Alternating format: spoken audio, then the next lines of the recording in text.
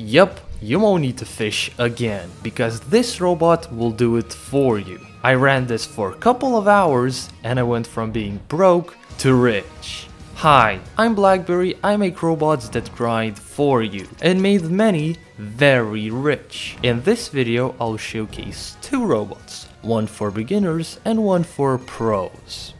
So where do you get this robot? Well, go to the first link in the description and you will go to this page. This is our school community. It's completely free, so the only thing you need to do is press join group and sign up if you haven't. So when you join our awesome school community that gets posts every single day, press on the classroom, then press on free auto farms. And this is where you'll be able to find Go Fishing. Because I haven't released the video, it's not here. But what you'll need to do is just scroll on Go Fishing and then you'll find a link to Google Drive. And it will take you to this Google Drive, so the only thing you need to do is just to download all of them. If you try launching any of these robots, it won't work. Because what you need is go to autohotkey.com, press on download and download V2. This is just the program where I made the robot. So now you need to choose which farm you want to try. The one that is more for pros and the one that's more for beginners. The difference between the two, the normal one without the pro is for the beginners and it works way faster. But it has one problem: if you catch the fish too fast or too slow, it's gonna break. This is where the pro version comes in and it fixes all of those issues,